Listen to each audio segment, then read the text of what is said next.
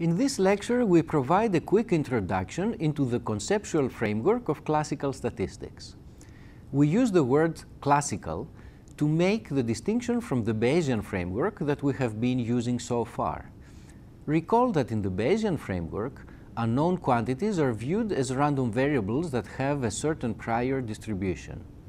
In contrast, in the classical setting, an unknown quantity is viewed as a non-random constant that just happens to be unknown. We can still carry out estimation without assuming a prior for the unknown quantity. For example, if the unknown theta is the mean of a certain distribution, we can generate many samples from that distribution and form the sample mean. The weak law of large numbers then tells us that this estimate will approach, in the limit as n increases, the true value of theta. After going through this argument, we will then take the occasion to introduce some terminology that is often used in connection with classical estimation methods. Now, the sample mean provides us a point estimate for the unknown theta, but does not tell us how accurate that estimate is. To give a sense of the accuracy involved, we introduce the concept of a confidence interval, which is an interval that has high probability of containing the true theta.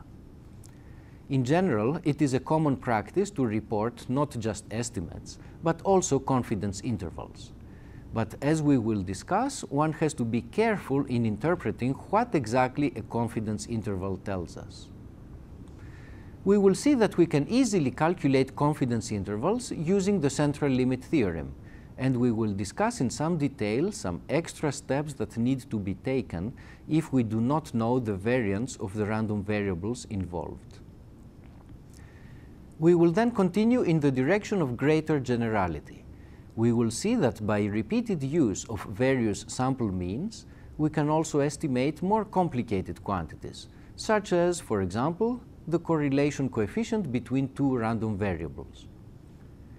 We will conclude by introducing a general estimation methodology, the so-called maximum likelihood estimation method. This is a method that applies always, even when the unknown parameter of interest cannot be interpreted as an expectation. It is a universally applicable method and fortunately has some very desirable properties.